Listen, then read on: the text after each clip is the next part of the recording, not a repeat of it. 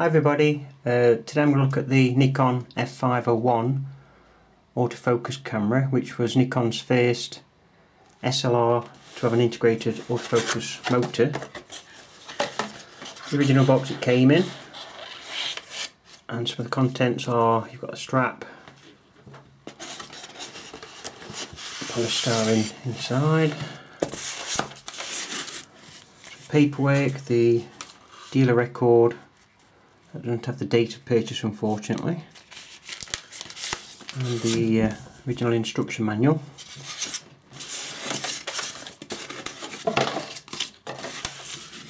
And inside you've got the camera, nice little bag.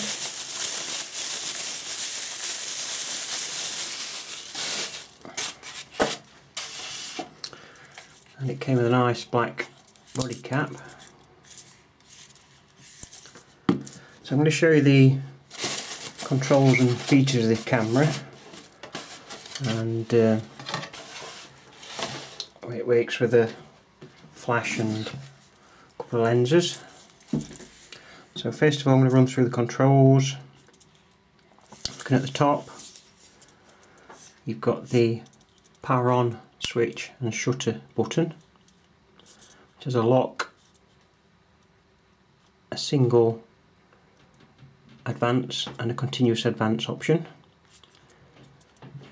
You've got a audible beep which you can turn on or off for various warnings. You've got a slider for the rewinding the film and a button which you have to press as well, so you can rewind the film. You've got the shutter dial which has settings from B for bulb and then from 1 to 2 thousandths per second. In red is highlighted the flash sync speed of 125th of a second. And then you've got various automatic modes, an aperture priority, and 3 program modes. One's a normal program mode, you've got program high mode, which will attempt to set a higher shutter speed, and then a P dual mode, which is a combination of the 2 program modes, and it reads information from the lens through the contacts and sets a shutter speed accordingly. Got the hot shoe on the top, which can take a TTL lens, TTL flash, and if you've got the flash with the AF beam, it can be used for autofocus in the dark. On the left here you've got the rewind crank and lever. You've got a exposure compensation dial, and you're pressing the button and you've got a plus to -2 stops of exposure compensation. There's a little red LED here for a warning which is displayed in various ways, self-timer, end of film, etc. You've got the ISO speed film setting, which you lift this outer ring and turn and set it to the desired ISO, or you can set it to a DX setting as well. The viewfinder, which gives you approximately 92% of the coverage what you will get on the film. To fit a film, you pull up the rewind crank. There's no button you have to press, you just pull it up. Fully back opens, and on the left here we can see at the film you've got the DX contacts, so it can read the ISO automatically. You've got some contacts here for if you fit a data back to the F501, and when you fit a film you pull the leader of the film over to the red mark and you can close the back, and then when you switch the power on by lifting this, turning it to the drive mode, you press the shutter button, it winds on the film automatically to the first frame, and the frame counter actually advances even without filming.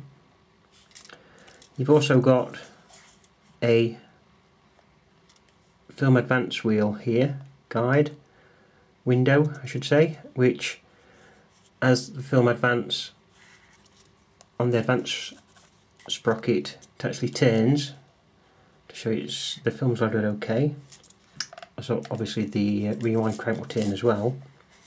But the advantage of this little window is when you rewind the film, you know when the film end has come off the advance sprocket, because obviously that wheel will then stop turning.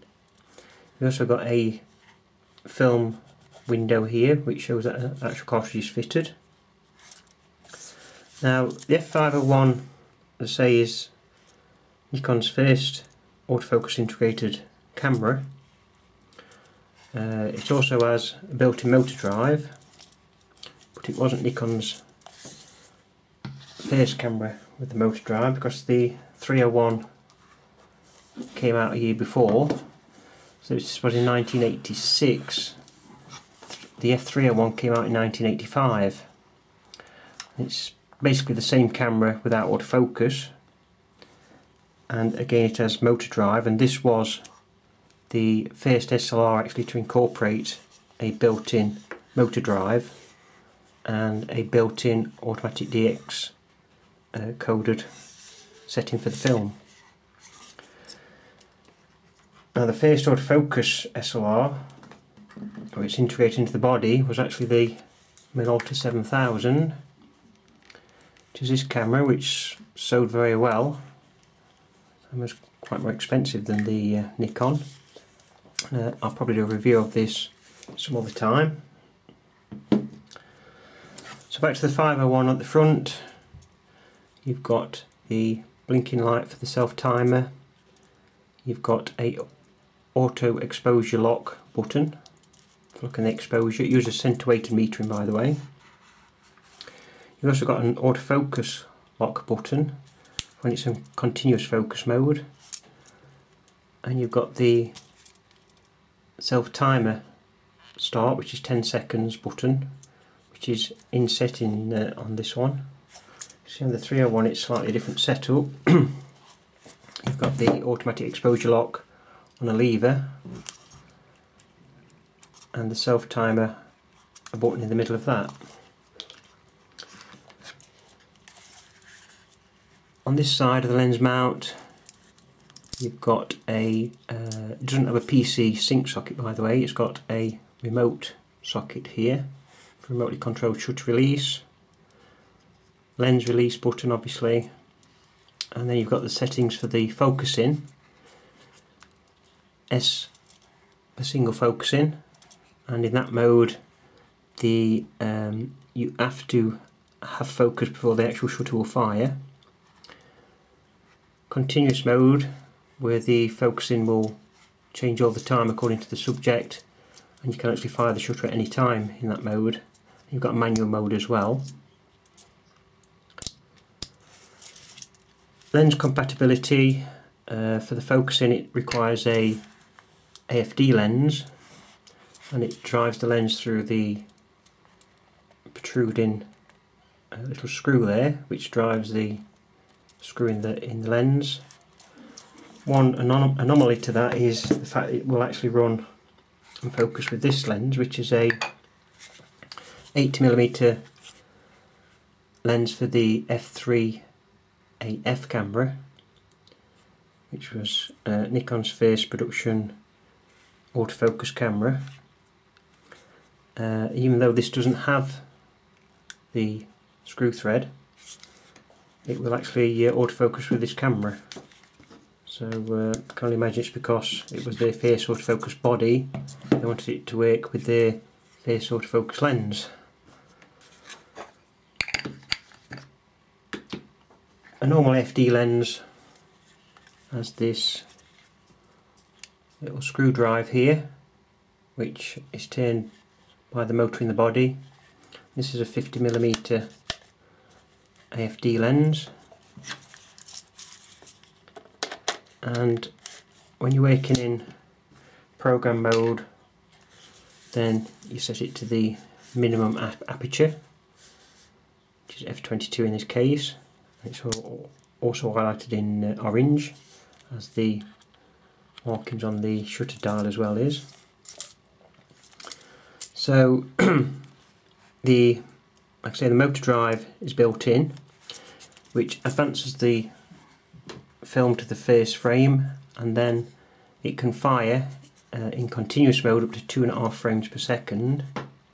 When it gets to the end, you get a blinking red light on there and a beep if you've got this button switched on, and you then need to rewind manually by sliding the rewind slider across, pressing the button and lifting up the crank and rewinding manually. So during normal shooting, what you see in the viewfinder is a shutter speed on the right hand side via a red LED, and it displays the shutter speed that the camera is going to set. What you don't see is the aperture through the viewfinder in any mode at all. There's no ADR window. And at the bottom of the viewfinder you see a autofocus confirm light, which is green when focus has been made, and if you manually focus in or it's searching, then you'll see red arrows to the left and to the right of that saying which way the lens should be turned to focus. You can of course use AIS lenses on this and use manual focus. So that's mainly the camera. The battery pack on the bottom, the original battery pack, which is this one. Unscrew it from there, and it takes 4 AAA batteries, and you just flick that out. Sorry, you actually pull this tag to remove it. And according to Nikon's literature, you'll be able to run around 60 36 exposure films on one set of AAA batteries, and I find that slightly thinking they expecting too much of it. But you can fit a high rated battery pack to this. That's the standard one, but you can get a other battery pack which has people fitted. I've got one fitted to this 301, and this takes 4 AA batteries. It's called an MB3, and it comes in 2 parts, as well as the bottom cover being deeper. It comes with this plate which the screws into the tripod mount on the 501, and it gives you another tripod mount there. You don't need the inner holder for the batteries, you just basically then slide the batteries straight into that. And Nikon claim it will give you about 180 rolls of 36 exposure film with AA batteries. Now, flash on the 501 is through the lens, and with a suitable speed light you can use a autofocus assist beam like on this SB28. So in a dark situation that will assist the focusing. And I say flash fires at 1/1/2 of a second. I'll just fit that on.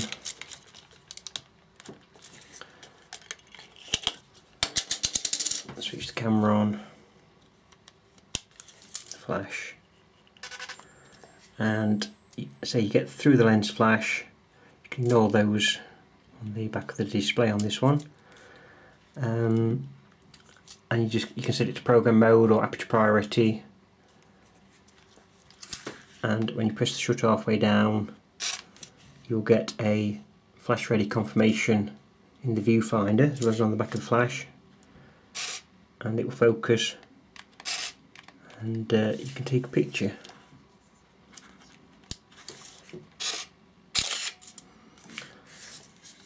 And early flashes do work with it as well, and later flashes.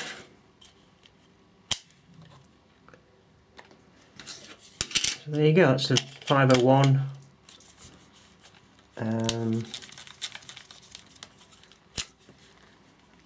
Nice little camera, so quite popular for them. They brought out later models.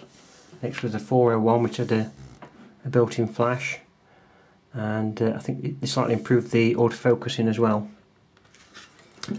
So there you go, that's the Nikon F501.